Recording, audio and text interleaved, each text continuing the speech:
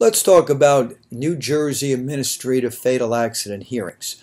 Hello, this is Ken Vercammen, and this is one of our client podcasts. In New Jersey, if someone is involved with a fatal accident while driving and they're determined to be at fault, in addition to any criminal or municipal court charges, the state police will review the file and then recommend action to Division of Motor Vehicles.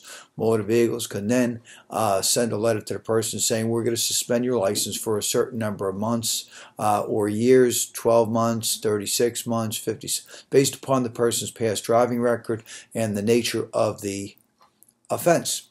Was there alcohol involved? Was there reckless driving? Was there speeding? Or was it just simply something careless? In the event that the person wants to contest that big license suspension, they have to send in an objection to the hearing, and then they have to also set forth the reasons why there should not be the suspension. It's then set forth for an administrative law hearing.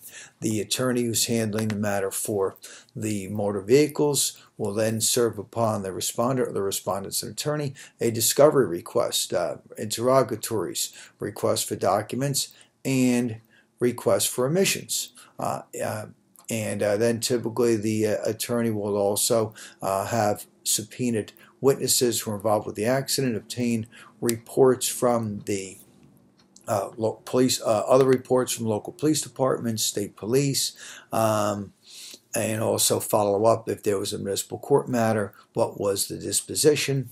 And then it's very difficult to settle these cases because all the cases have to be approved for settlement by the Attorney General's office in motor vehicles, and sometimes that takes 5 weeks. The hearing, the evidence rules are relaxed, so because it's not a criminal procedure. For more information on fatal accident hearings, visit Ken Vercammen's website at njlaws.com. That's www.njlaws.com. Thank you.